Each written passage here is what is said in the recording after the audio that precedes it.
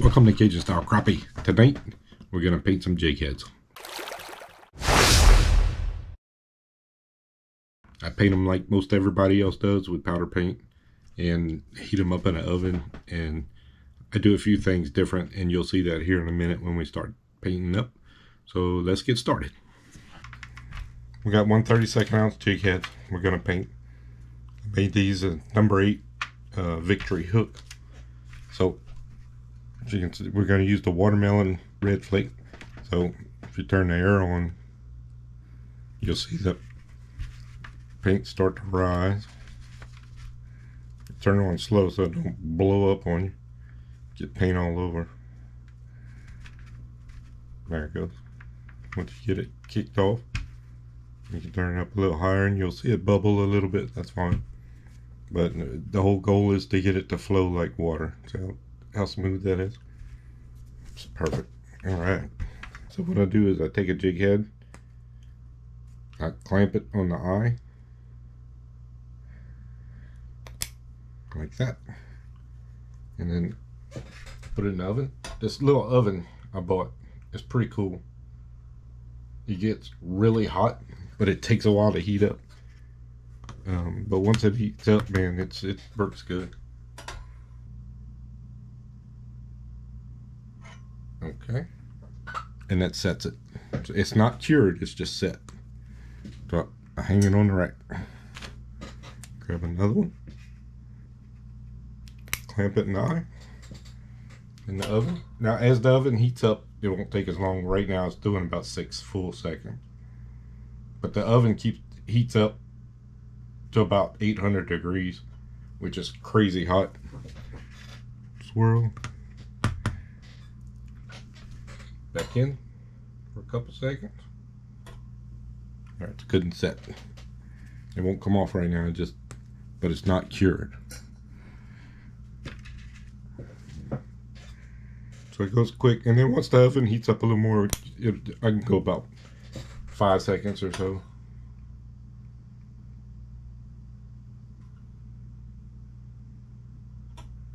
Ah, perfect. See how shiny? You can touch it. It cools off pretty quick. But like I said, it's not cured.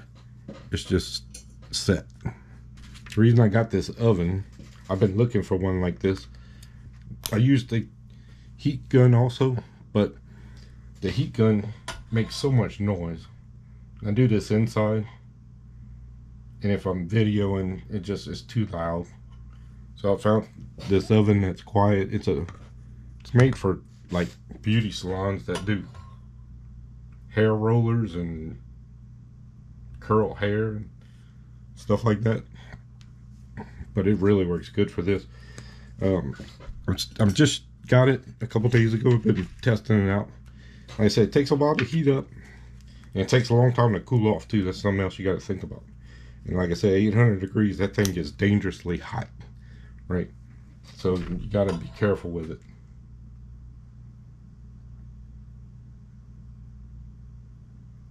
And you can't regulate the temperature or anything on it. You just turn it on, and it just heats up and stays on. They say not to run it for much over an hour at a time, but we'll see how it goes. So if you notice this blue tray, if you're from Louisiana and eat crawfish or crabs, you'll notice that you'll know what this blue tray is. You must start starting to get hot.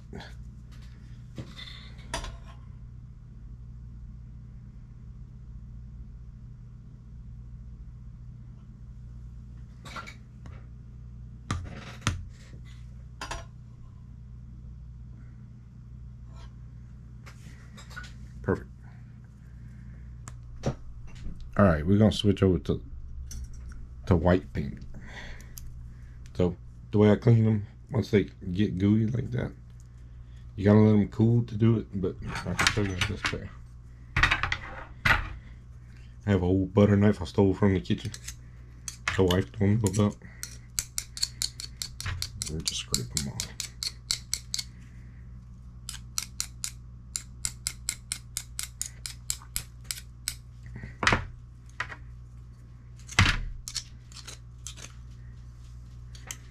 ready to go. Alright. These caps are tight. If you drop one, you know, it ain't gonna spill. Right. Those little test caps, they'll just pop right off if you're not careful. So like I said, we got white. Okay. I'm go ahead and hook it up to the air.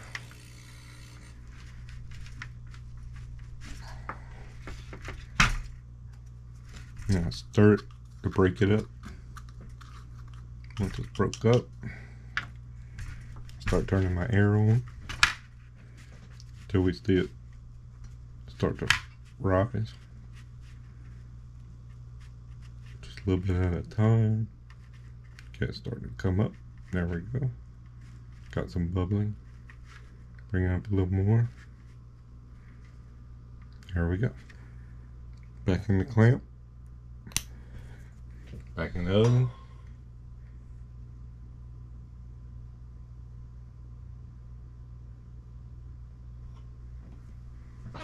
Into the paint.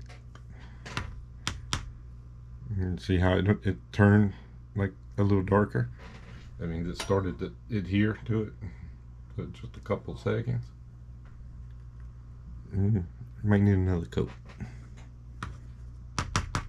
Let's see.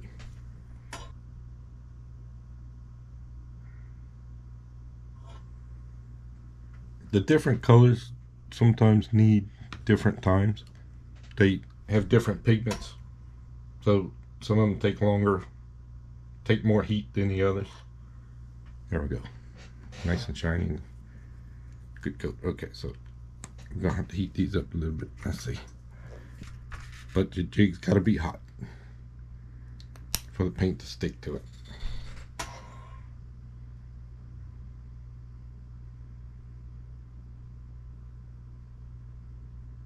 We'll go 8 seconds on this one. See if we can do it in one coat.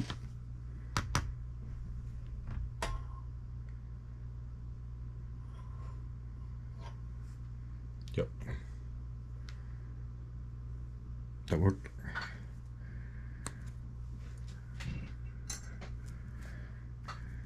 Next step, we're going to bake them in the oven. So I'll show you how to do that in just a second. I'm going to turn this oven off and let it start cooling down. Okay, so next step, we got them painted and set, right, with the oven. Now what we're going to do is bake them. I bake them in an air fryer, a little cheap air fryer that my daughter had in college, and she didn't want it anymore, so it became my my jig tying oven. So I made this rack that fits perfect inside the air fryer. So it's just set in there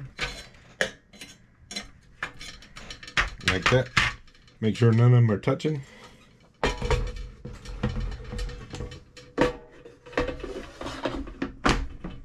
Slide it in, set it for 20 minutes. It's about 315. I run that for 20 minutes and we'll pull them out and we'll see what we got. They should be cured and ready to tie once they're out. Okay, while the jig heads are baking, I'll go ahead and show you how I make my my fluid beds. It's pretty simple. So I have, this is a 2-inch rubber end cap with a stainless steel clamp. That's $4. Okay, this is a soil, called a soil adapter, a 2-inch soil adapter. At Lowe's, they have something similar, but it's a little bit shorter. It's just a reducer. The soil connection is taller right here, so it gives you more room to drill your hole to get air between the rubber steel seals the bottom. And then what I do is drill my hole where this line is, in between the line and the bevel, and that ends up perfect where you can put your little valve. The valves come from, I bought these from PetSmart. It's a kit. You get 5 of them or 6 of them in there, and a few, like a Y. If you want to do 2 fluid beds, you just Y your tubing off and you can go to 2 different fluid beds. But that's what you need. Or you can buy them on Amazon. They're cheap, very cheap. Then I cut. Next piece. It's just a piece of 2-inch PVC pipe. This is schedule 40 PVC pipe. I cut it 2 1/4 inches tall, which for me in the small jigs that I do, it makes a good height where you don't waste a whole lot of paint. I pour half a jar, half of a 2-ounce bottle of powder paint, the Protect powder paint. It holds a half a jar and it's perfect. So you have that. Then I have a knockout. It's called a knockout test cap. I put that just as a cap, and then I bought a real cap that secures it on there so the paint doesn't come out.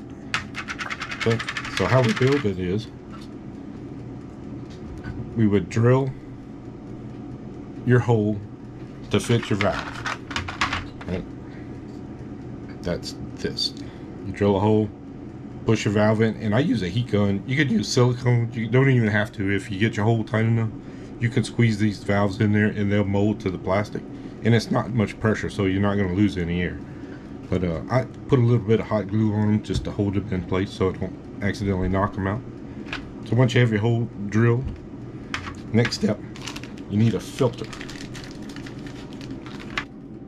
Your filter paper to let the air through that makes the fluid bed that your powder paint sits on top of.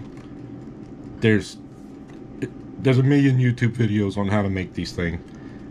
I've done a bunch of them and I've tried different things. A lot of people use just printer paper. I find that a thick brown paper bag, like this one came from Dick's Sporting Goods, is the best. It works the best. It's the smoothest with when the air flows through it. When you get your bubbling, you don't get all the volcanoing. You want to even on all the sides. So when you push down, you want to get it started even. There we go. So I got paper. It's a little bit thicker on this side, but that's okay. I mean, you're covering it up. You want to make sure you don't have any gaps. And you got to push it down in there and tight. And what I usually do is just step on it, get it all the way in. So once you get it in there good, make sure it didn't puncture a hole. The other thing I do, when I cut my 2 1/4 inch PVC pipe, I sand it to get a smooth edge. Nothing gets bonded on the paper and tears the paper or anything.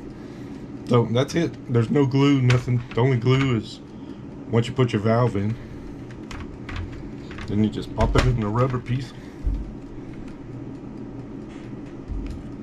and tighten your clamp.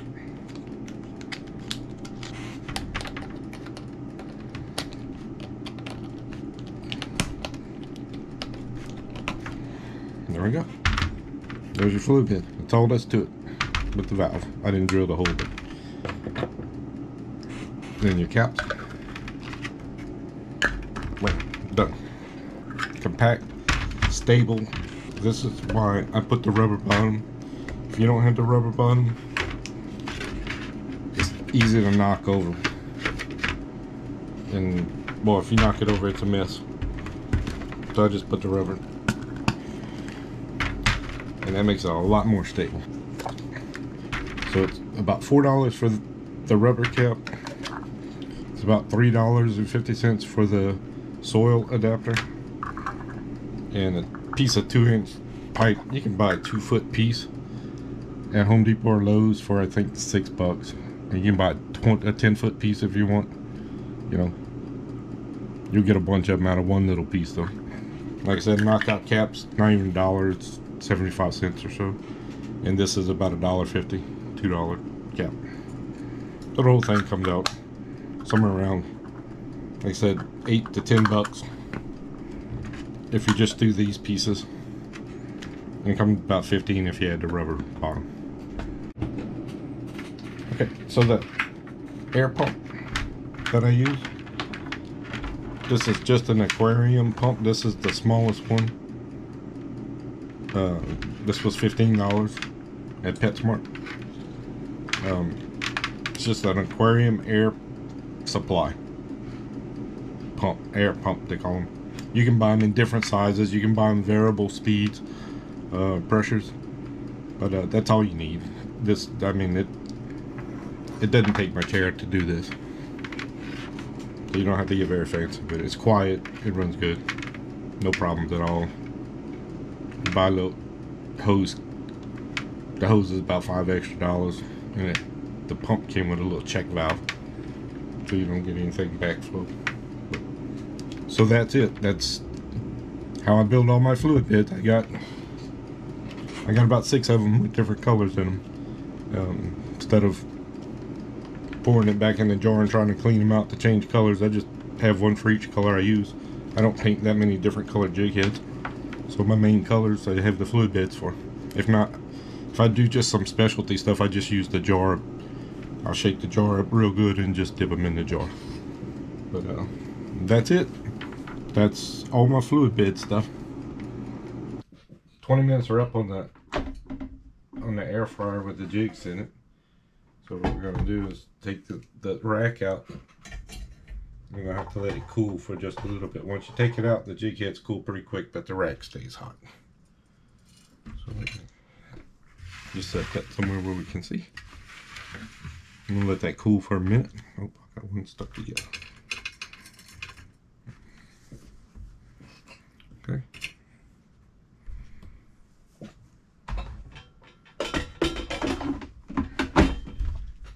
And then what I do, I bought these little jig heads from Amazon for a while, and they come in these little plastic cases, but these little plastic cases work great too.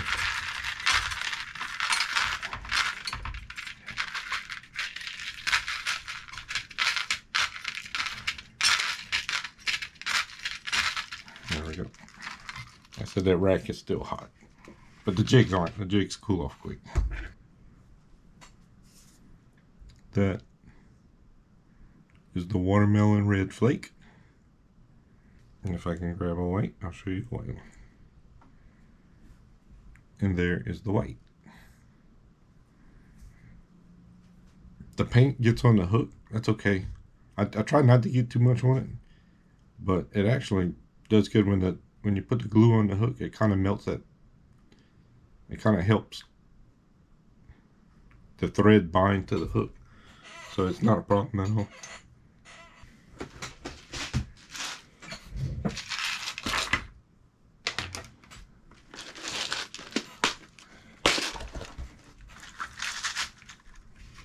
And then I just put them in my storage box.